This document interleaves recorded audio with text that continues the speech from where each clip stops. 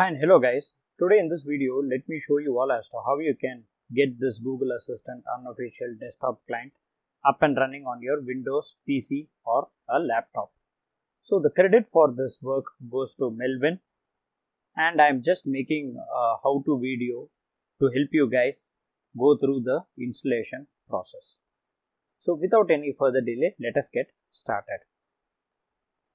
So the first step in this process is to generate a credentials file or register your device in the Google Actions console and Cloud console.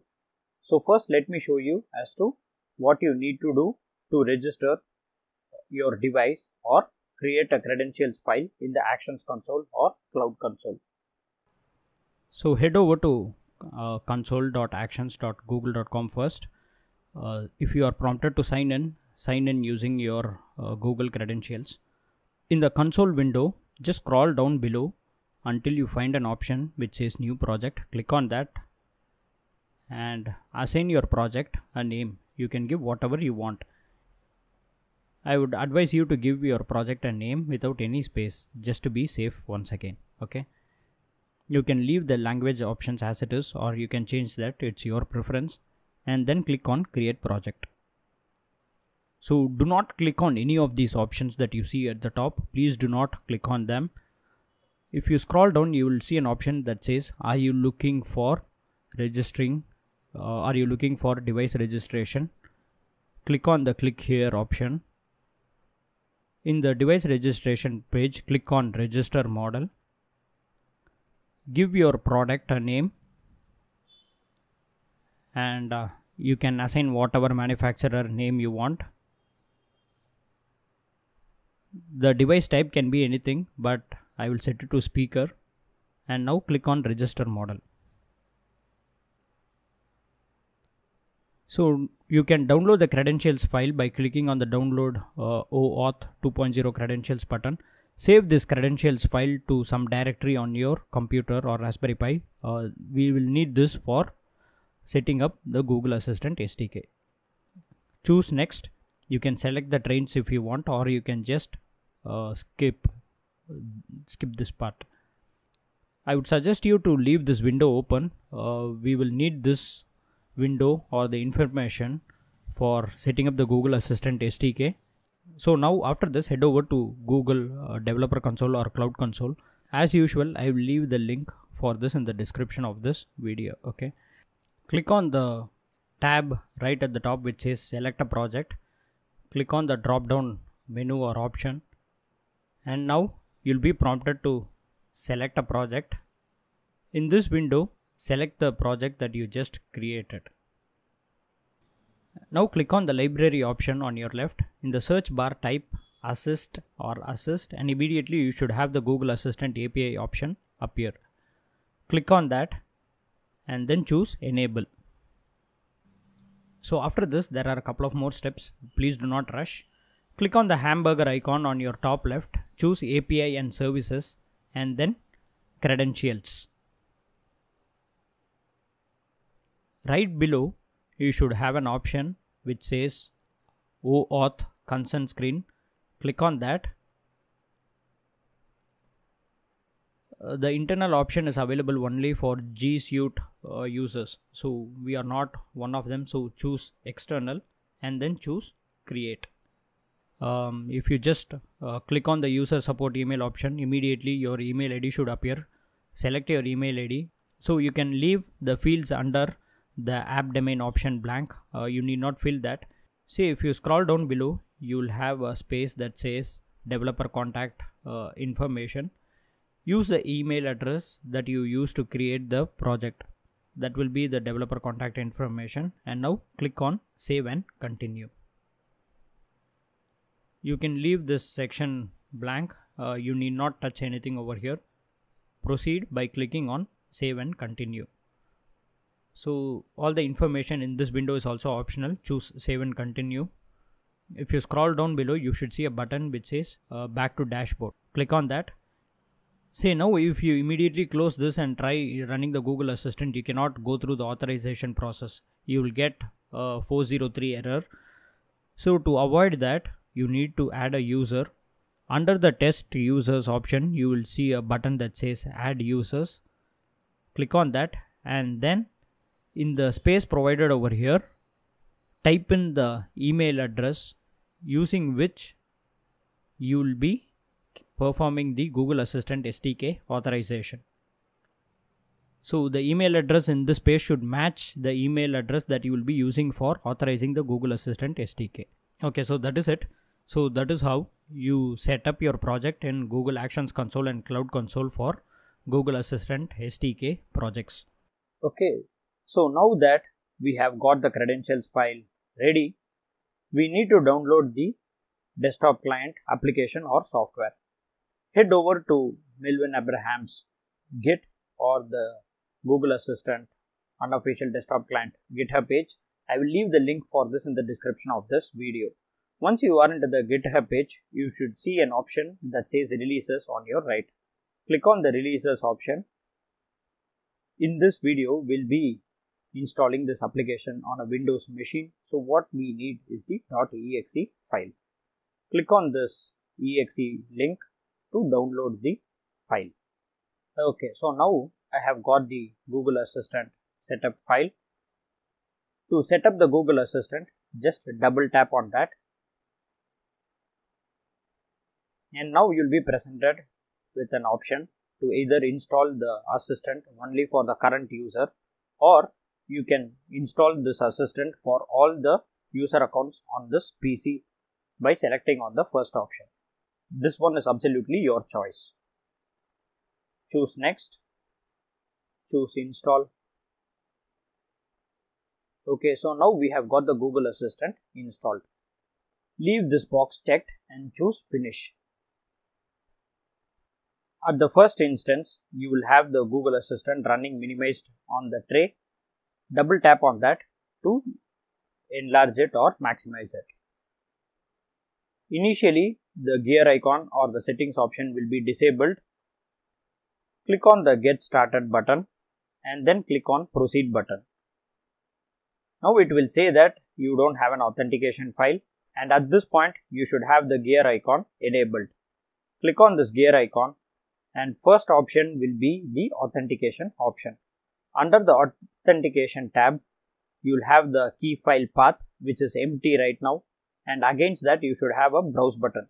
Click on this browse button and then select the credentials file that you just downloaded from the Google's Action Console. Choose open. You can leave the path to the tokens empty and then choose save. Click on automatically set a path. And now you will be prompted to relaunch. Click on relaunch assistant. Immediately you should have a browser tab open. Just follow the on-screen instructions to authenticate the Google Assistant. Select a Google account or sign in into your Google account, and when you see a message or a prompt that Google hasn't verified this app, etc., so on and so forth, click on continue. Choose allow, and finally choose allow once again. Click on this authentication token and copy that. Head back to the Assistant GUI and paste the authentication token in the space provided. After that, click on submit.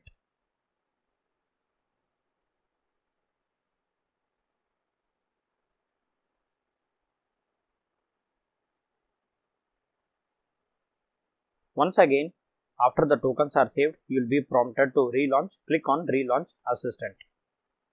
Okay, so now the assistant is ready for interaction.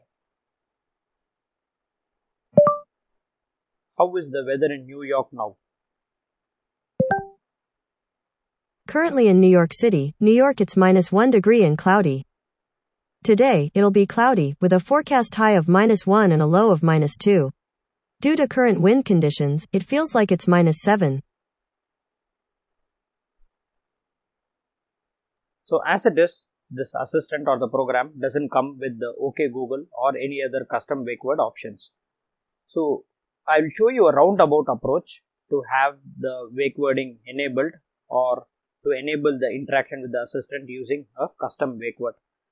Down the line, the developer will probably add the Wakewording option, and at that time you can skip this custom Wakeword approach that I am going to show you now. Okay, so this is a time being stopgap arrangement until the developer enables the Wakewording option. Okay, so the first step is to go into the settings, scroll down and enable microphone on application startup and choose save.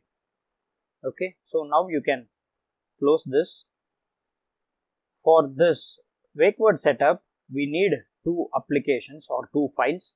One is the assistant shortcut.exe file that I have created on my own, and then we need a software called voice macro. Okay, so what this assistant shortcut.exe file will do is it will simulate the key press needed to initiate or start a conversation with the assistant.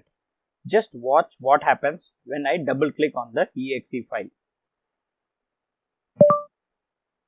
What is the time in London now?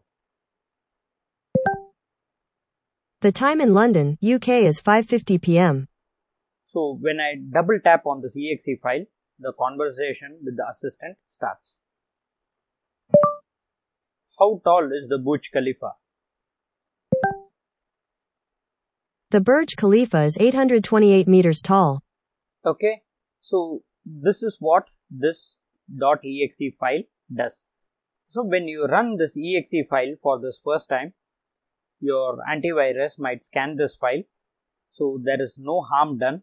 Just allow your antivirus to scan this file.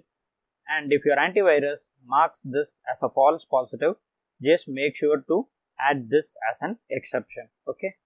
So proceeding further, set up the voice macro software. Sometimes at the first instance, you might be prompted to install a .NET software. So just follow the on-screen instructions and install the .NET software. So even after the installation of the .NET software, if you are prompted for the installation again, just choose the ignore option that you will get on the screen. Okay. So just a note of caution or a clarification. Now choose next and next. Choose yes and then close to exit. Okay, now we need to set up the voice macro. Open the voice macro software. Choose no, we don't want a demo right now. As it is, you won't have any profiles created. Click on edit, choose add new, and under profile name, give your profile a name. I am giving it the name a Google Assistant. Choose OK. Now we should have a profile created and we should have the macro option enabled. Click on add new. Check this box which says voice command macro name. Okay, so this is the command that will wake the assistant or start the interaction with the assistant. So commands like OK Google or Alexa are very niche commands which this voice macro probably may not pick up at all. So I would suggest you to give it a common name, something like Jennifer, Adam, computer or assistant or butler or something like that, okay, which is very common and which is very easy to be recognized. In this case, I am calling it Jennifer, okay.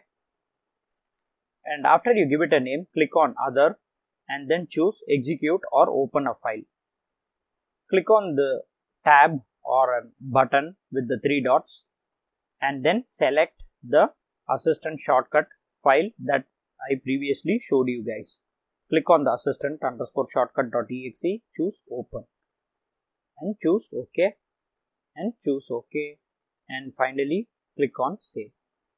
So now we have got the assistant or the voice macro actively listening. Make sure to uncheck this auto tab and click on the hamburger icon and choose the minimize instead close option. So now observe what happens when we give the Wakeword. Jennifer, how is the weather in Vancouver? Right now in Vancouver it's -1 degree and cloudy. Today, there'll be snow, with a forecast high of 1 and a low of -2. There is currently a snowfall warning in effect. Okay, you can have this minimized to the tray, and even then, if you give the wake word, the assistant should pop up. Jennifer, how is the weather in New Delhi? Right now in New Delhi it's 17 degrees with fog. Tonight, the forecast is around 14 and partly cloudy. Jennifer, convert 10 euros to US dollars. 10 euros equals $12.12. Okay, so easy peasy guys. So that is how you can have this Google Assistant desktop client working with a Wakeword. Okay, so I really hope that you guys find this video useful and informative. So thanks for watching. Take care and bye bye.